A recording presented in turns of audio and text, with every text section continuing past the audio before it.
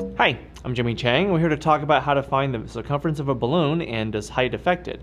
Well, to answer the height question, the height of a balloon shouldn't really affect it. Just make sure that the balloon is in the proper place so that you don't really affect the integrity and physical structure of the balloon. But in terms of finding the circumference of a balloon, you simply use this particular formula here, c equals to 2 pi r, where r is the radius of the balloon, or you can use c equals pi d, where d is the diameter of the balloon, and as you know, d is equal to 2 times the radius, so that's why you can make that substitution. But in any case, depends on what you're given, the radius or the diameter, you can use this either formula to find the circumference of a balloon.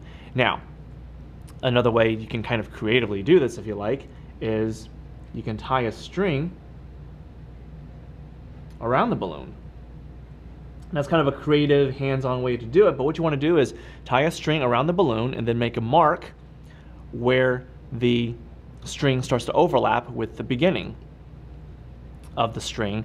And then what you want to do is once you make that mark, you just place the piece of string that's affected next to the ruler, and that'll give you an idea as to what the circumference of the balloon is. So that's a nice little hands-on activity that you can figure out. So I'm Jimmy Chang, and that's how to measure the circumference of a balloon and does height affect it.